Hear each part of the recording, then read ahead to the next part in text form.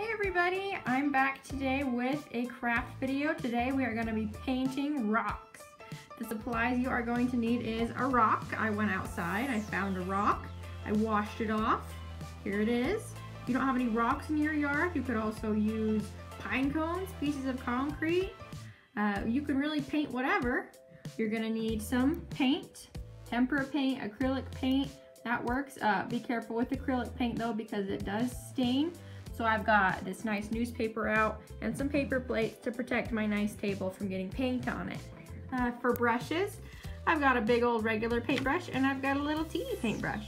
If you don't have paintbrushes, you could also use Q-tips or toothpicks.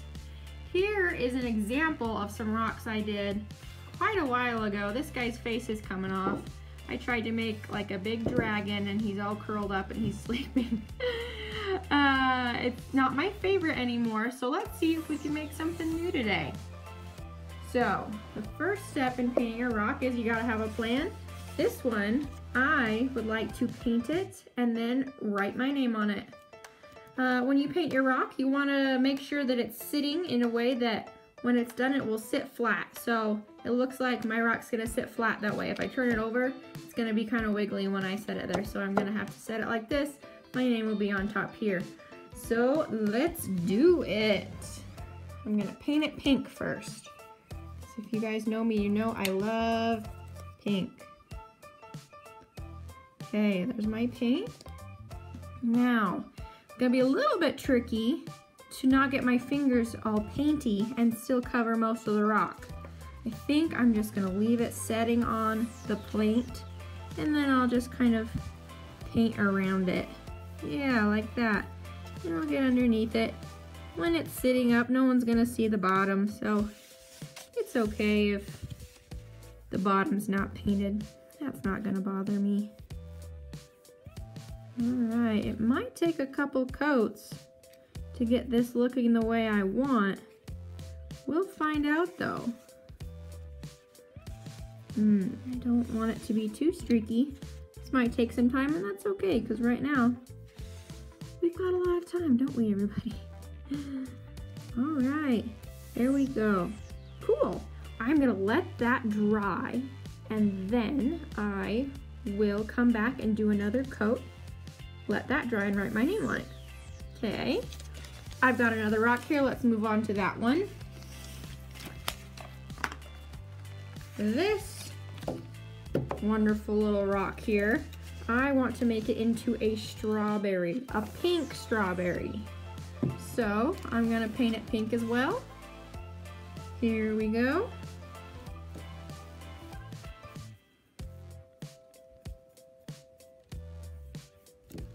Red strawberries are good too, but I thought, wouldn't it be unique and cute to make a pink strawberry out of a rock?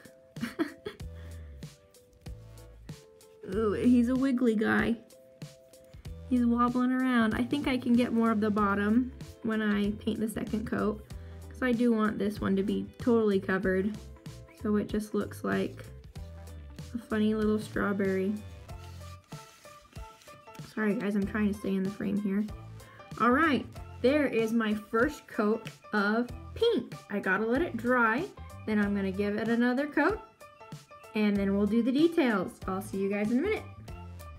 Hi everybody, I'm back. My paint on my first rock is dry and now it is time for me to paint my name onto it. Now this part's gonna be a little bit trickier I think with this brush. It could turn out pretty messy, so I'm gonna try and use the tip of my paintbrush like a pencil. I'm gonna see how that goes. I have written my name in pencil first so I know where I'm gonna paint. So that way I can take care of any mistakes before then. If you make a mistake in the paint, it takes a little bit longer to fix. You can still fix it, but a little bit more trouble than erasing a pencil.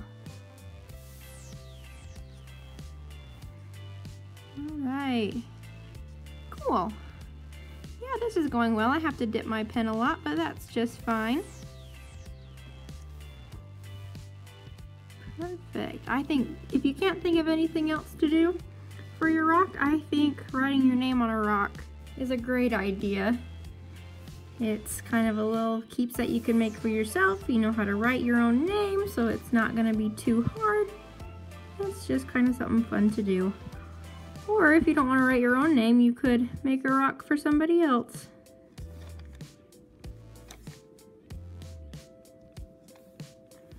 Alright, I'm liking using the tip of my paintbrush. That's working out for me.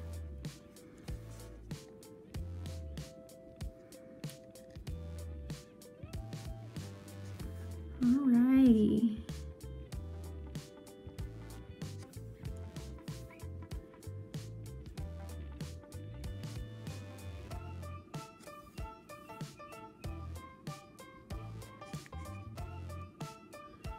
And there we are. Paint your name on a rock. Sweet. Let's take a look at how our strawberry's doing. All right, my pink paint is now dry on my little strawberry rock. Let's put some green leaves on him. I used a pencil to sketch out where I wanted the leaves to go. So that would kind of help me with my painting.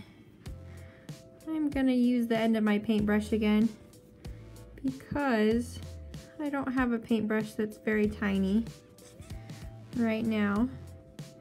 I'm gonna do this a little bit first, I think, and then I'll go back and fill in the top. I had to mix some paints together to get this pastel green color that I wanted.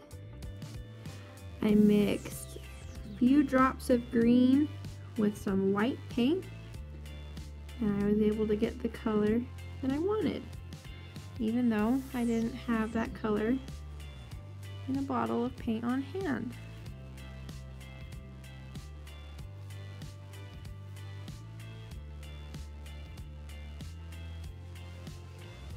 Alright, we're almost all the way around our little strawberry.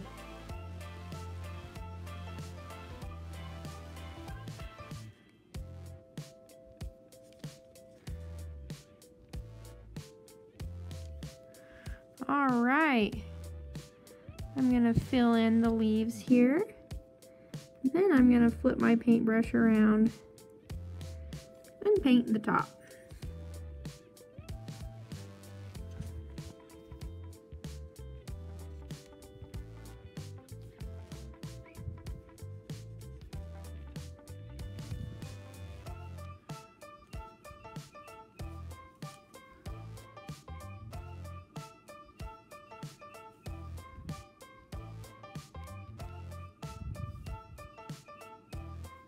All right, I'm gonna use the bristles now.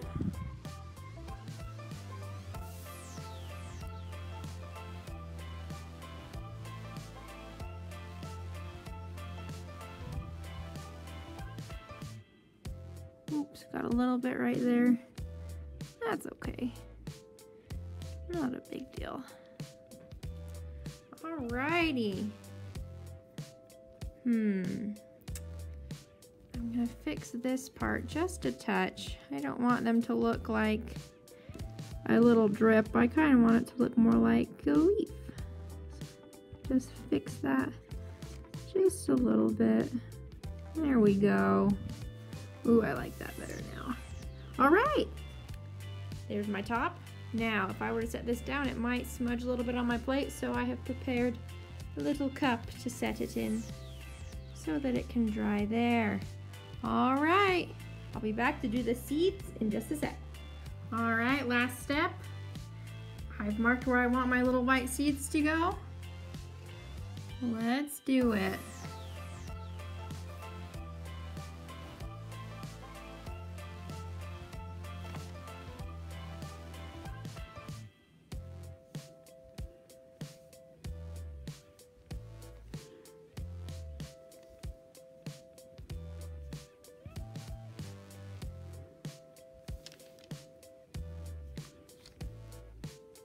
All right, there we go. My two painted rocks are done. If you make anything, I'd love to see it. And I'd love if you could share it in the next Hangout. Thanks guys, bye.